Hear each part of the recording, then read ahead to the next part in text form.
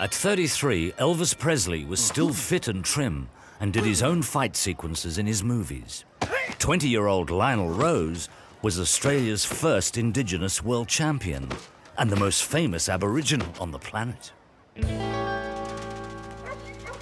Lionel Rose grew up in poverty in country Victoria, learning to box from his father. While still in his teens, he defeated Japan's seemingly invincible Fighting Harada to become the champion of the world.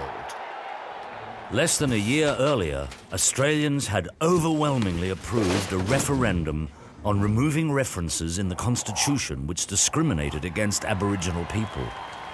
The landmark vote ushered in a new era of optimism for Australia's original inhabitants, and Rose's win captured the spirit of change. He became an overnight hero to all Australians. In December 1968, Rose was in Los Angeles to defend his world bantamweight title against Mexican challenger Chucho Castillo.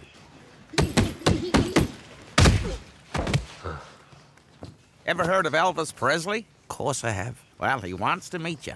The bout was only a day away, but an invitation from the king was not something to be passed up. Presley was shooting one of the string of mediocre musicals that occupied his time between his hip-grinding glory days and his decline into a Las Vegas grotesque. Hey, how you doing, Lionel? They spent 2 hours together talking about music and the manly arts. Elvis, a ready scrapper since his early days on the road, had picked up a strong interest in karate during his stint in the army. How in awe are you, Lionel? The following night, Rose beat Castillo on points. Soon afterwards, he was named Australian of the Year.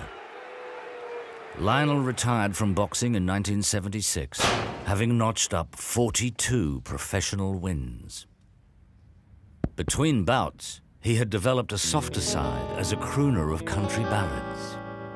Elvis, meanwhile, kept getting bigger and bigger and bigger. In 1977, he was felled by a lethal sucker punch from a fried peanut butter and banana sandwich.